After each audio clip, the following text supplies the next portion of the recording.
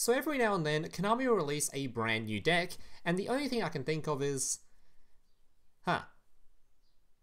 yeah, that's going to be Cancer in a couple of weeks. So you guys remember Lunalight, right?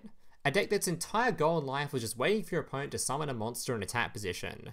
Then you'd activate your fusion spell in hand, sending another Lunalight from hand or field to the graveyard in combination with a Fox, which might also come from hand or field, depending on if you open Polymerization or your fusion spell, or if your opponent even has an extra deck monster on the field or not. This would then reduce one of their monsters' attack to 0. Then once your fusion monster is out, you'd have to tribute off another Lunalight monster to finally dick your opponent. Now imagine, instead of needing to open all of those resources, all you needed was just one card.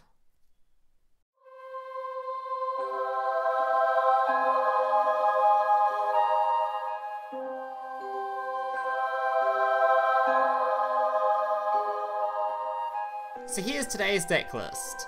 Now just a reminder for the deck list, if you enjoyed today's video and want to see more content just like this in the future, especially more new box content, as I have Mermails, I have Paleos, I have Trickstars, I have a whole bunch of videos lined up, so if you're interested in any of that stuff, or if you happen to be a returning viewer, as apparently about 50% of the people watching this or even subscribe to the channel, yet nearly all of you are returning viewers who have seen my stuff before.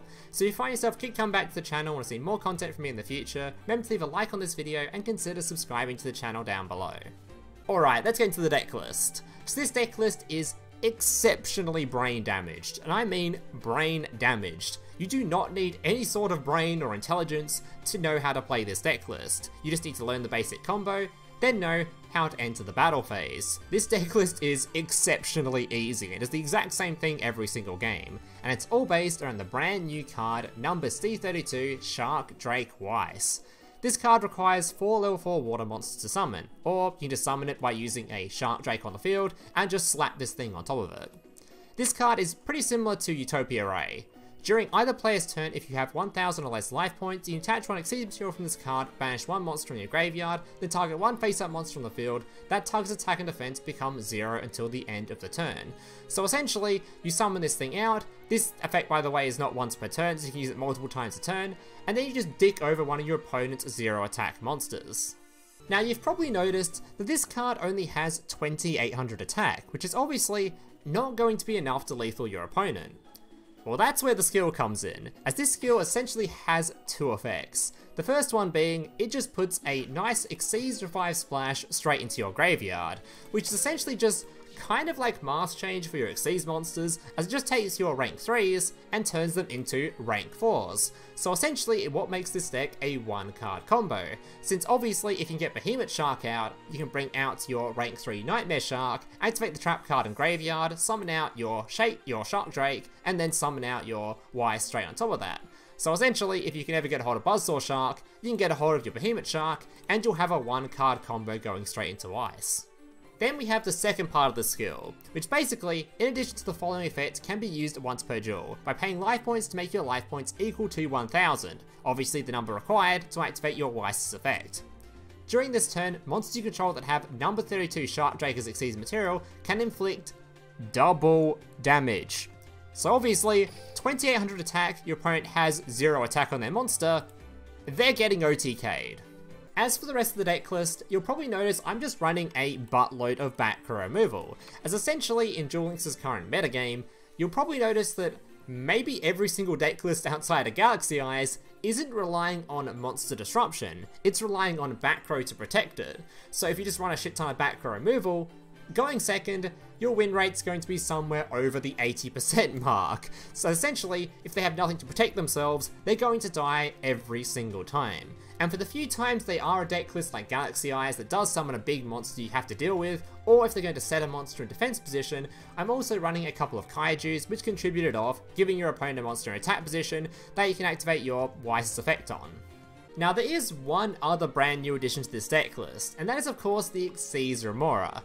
Now this card I know a lot of people have been cutting from their deck list, but honestly I feel like you can't actually cut this card, as essentially, just like if you open a Kaiju, if your opponent sets a monster in defense position, you won't have an out to it unless you draw your Kaiju. Or you can open this card, as this card essentially allows you to get out 2 XYZ monsters, one being your massive OTK if it hits them in the face, and of course a copy of your Spider Shark, to then deal with whatever defense position monster your opponent has summoned, so you can actually hit them in the face. So it's essentially another out if you don't open a Kaiju for that one particular scenario, which honestly doesn't happen that often as most deck lists do summon something in attack position, but if it does happen, this does help you deal with it. Now this card is really cool. You can special summon this card by detaching 2 XYZ materials from your monsters you control. When you do, you can target 2 level 4 fish monsters in your graveyard, special summon those monsters in defense position. Their effects are negated, they cannot attack or change their battle positions, and cannot be used for XYZ material for an XYZ summon, except for the XYZ summon of a water monster. So you summon out your Spider Shark, which by the way doesn't actually need material for its effect of when it goes to the graveyard summon something back, obviously, so it's basically the best monster you can summon that's a rank 4 that doesn't really need materials to have some kind of use to it. This will then give you 3 materials on board, to then go into your Bahamut, go into your Spider, blah blah blah blah, and you'll still be left with a level 4 on the field, which as you will notice in one of the gameplays, actually came up to be fairly relevant. Alright, now to address the massive elephant in the room. What exactly does this deck list do going first? And to answer your question, it doesn't.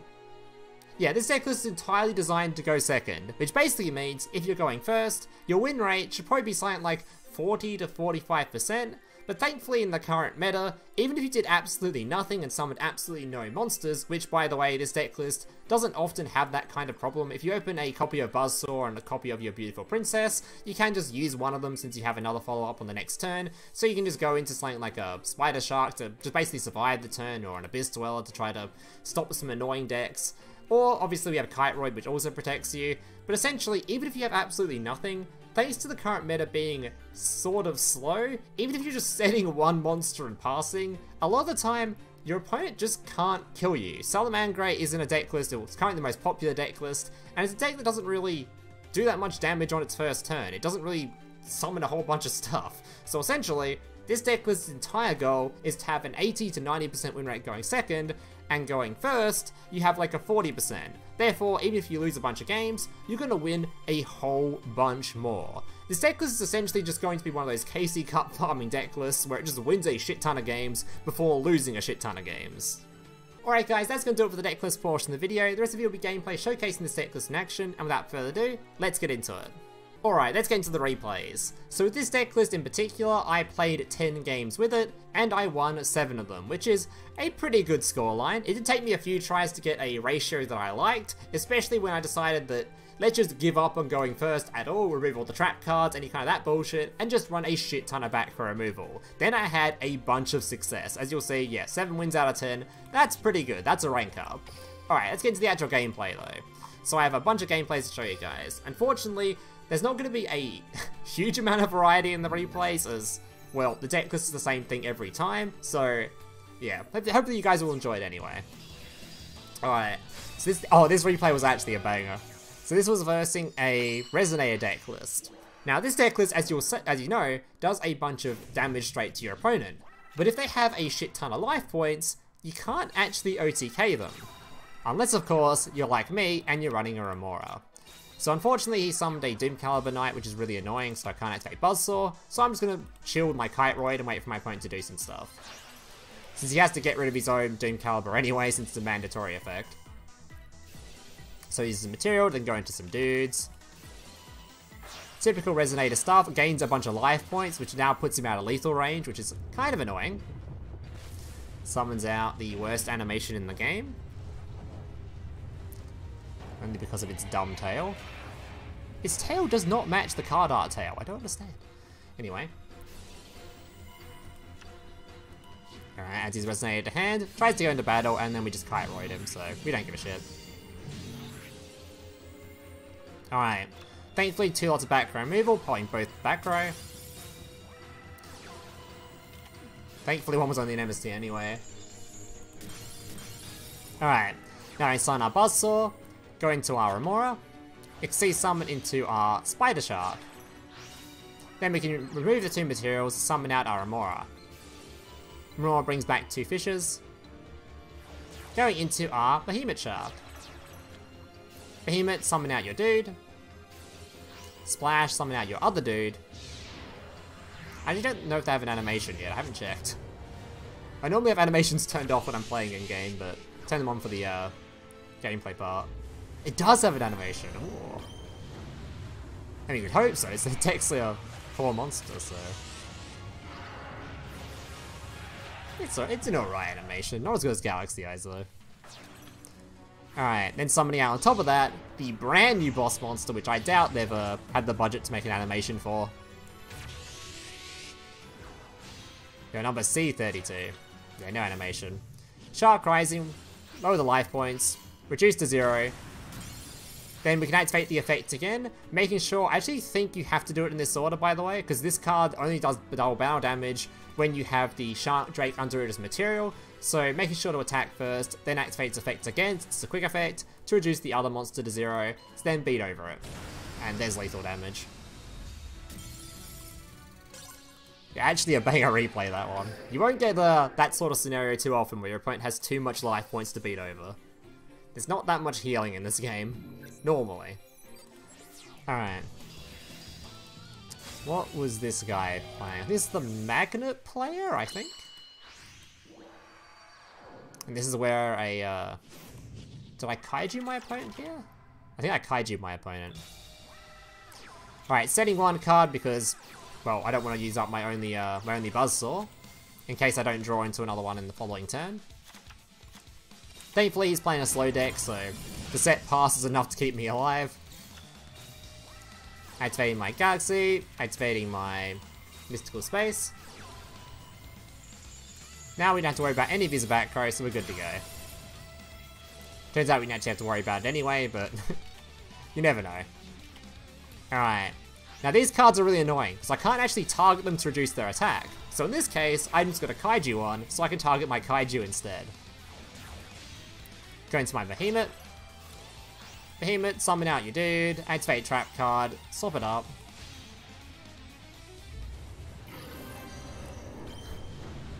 Oh yeah, this dude has some thick thighs by the way, god damn.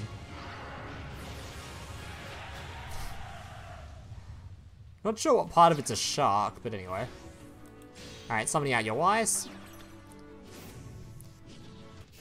Paying the life points, reducing the attack to 0, and he's gone. Alright. On to gameplay number 3.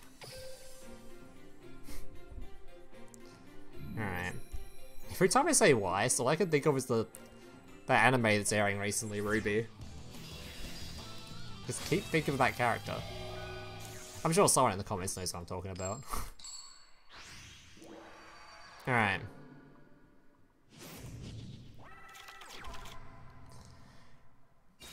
Thankfully going second, which is just what we like. Our opponent has Field Spell, he's going to set a card. We have double MST, so we just get rid of one of them, making our opponent use his effect early. Probably could have waited for our opponent to swap over, then activate MST in response, targeting the Field Spell, but it doesn't really matter at this point.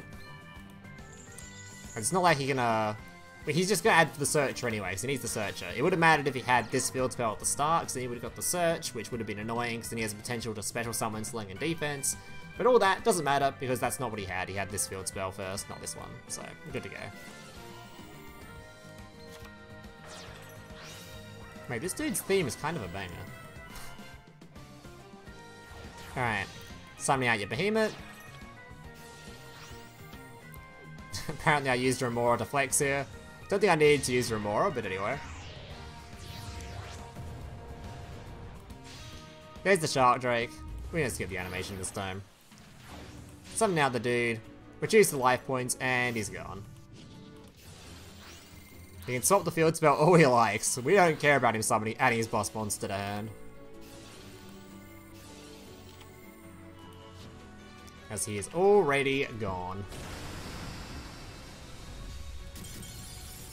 Alright.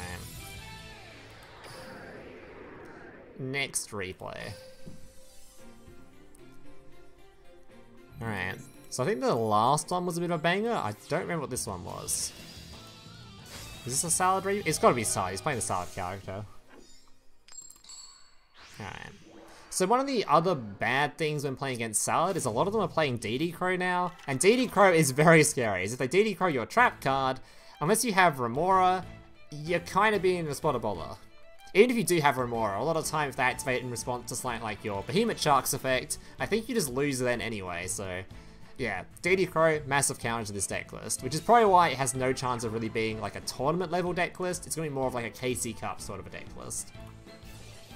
Alright. Wait, he's playing Hero. What? Why are you playing Hero? Either way, teach you a lesson for playing Hero. Get back to Jaden, alright. That's the wrong character, buddy. Setting Miracle Fusion. Alright, we'll speed up this replay, it's a bit of a quick one. Summon the Behemoth, summon out the dude, swap him over. Shark Rising, minus the life points, reduce him to 0, and he's gone. Alright. So it's the final replay, which I actually think was a banger. I don't quite remember what I did, but I remember like being satisfied when I recorded it. Alright.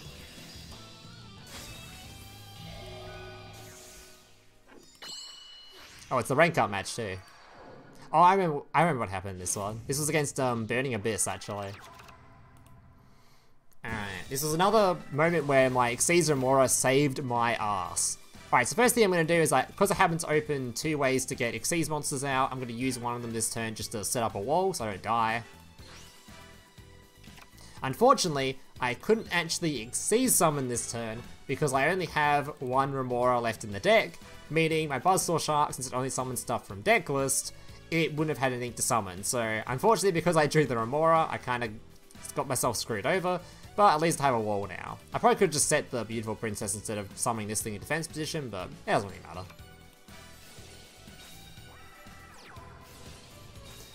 Alright, thankfully the Burning Abyss guy didn't kill me, as it looked pretty sketch for a second. I was worried he'd go into his, I don't know, I was worried he was going to do something to kill me. So he even banished my monster, which was very monk-ass. Actually, could he even summon this in a tap position? No idea, but he didn't anyway. Either way. Alright, now Buzzsaw Shark is going to summon out a Remora from deck list. Go into the Great Woven, which now summon out the 2 dudes. XYZ summoning off into Bahamut Shark. Then making sure before I use this effect, because we'll run out of monster zones, I'm going to do a normal summon. That way I can do another XYZ summon. XYZ summoning out Abyss Dweller to give everyone a boost in attack and make all these annoying effects when they go to the graveyard unavailable. Bahamut summoning our dude, activating our Revive Splash, upgrading to Shark Drake. We can watch it one more time. The thick-thighed Shark Drake. I mean, he needs to cut his fingernails though, goddamn. Alright. And finally, big dude on top of it.